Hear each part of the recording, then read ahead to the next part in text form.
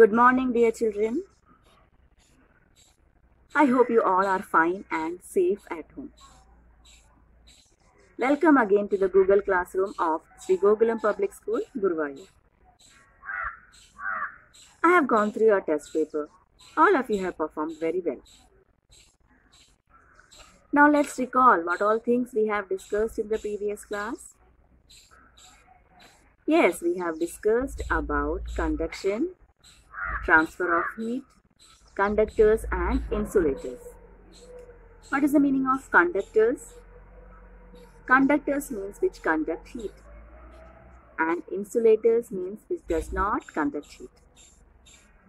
We have already studied that in solid, heat is transferred by the process of conduction. So today we will be discussing about convection.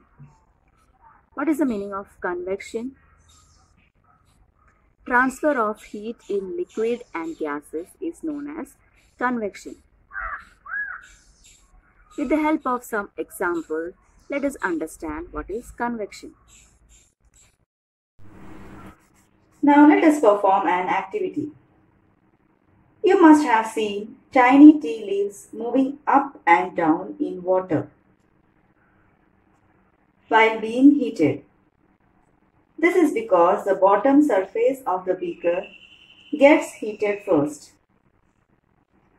The water in contact with this surface gets hot and rises up. Cold water from the top rushes in through the sides to fill its place. This water also gets hot and rises up.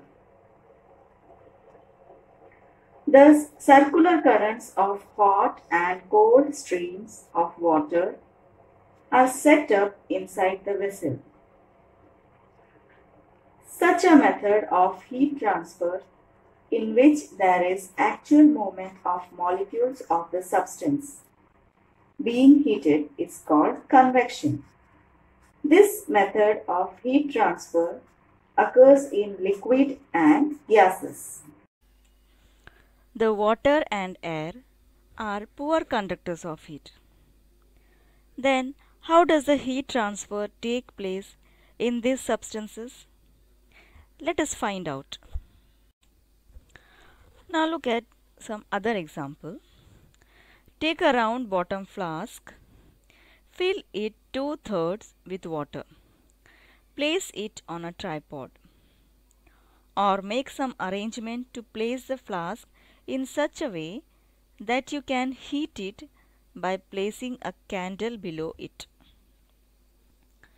Wait till the water in the flask is still. Place a crystal potassium permanganate. What is that? Crystal potassium permanganate is a chemical compound. It is purplish black crystalline solid that dissolve in water to give intensely pink or purple. So place a crystal of potassium permanganate at the bottom of the flask gently using a straw. Now heat the water by placing the candle just below the crystal. When water is heated, the water near the flame gets hot.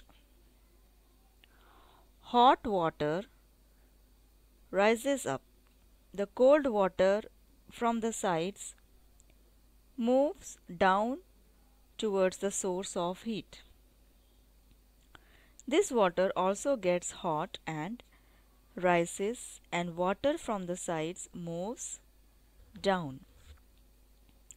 This process continues till the whole water gets heated. This mode of heat transfer is known as convection. Now, how does the heat travel in air? In which direction does the smoke go? The air near the heat source gets hot and rises. The air from the sides comes in to take its place. In this way, the air gets heated. To understand this better, let's perform an activity. Perform an activity. Light a candle.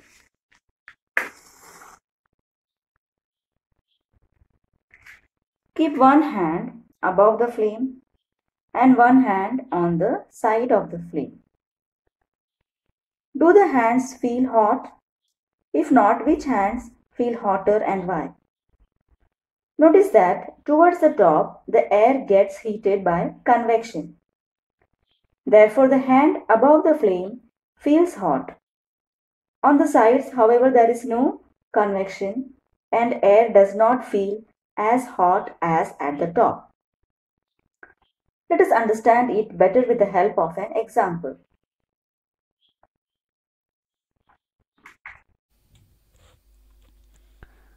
Land and sea breeze near the coastal areas are a result of the convectional currents set up in air. Look at the first picture. Since the land surface is a better conductor of heat than water, it gets heated faster during the day. This makes the air close to the land surface warmer. The warmer air rises up and the cool air from the sea rushes to take its place. This is known as sea breeze. At night, the land cools faster than water in the sea. So the air above the sea is warmer than the air over the land surface. The warmer air over the sea, being lighter, rises up and the cool air from the land takes its place. This is called land breeze.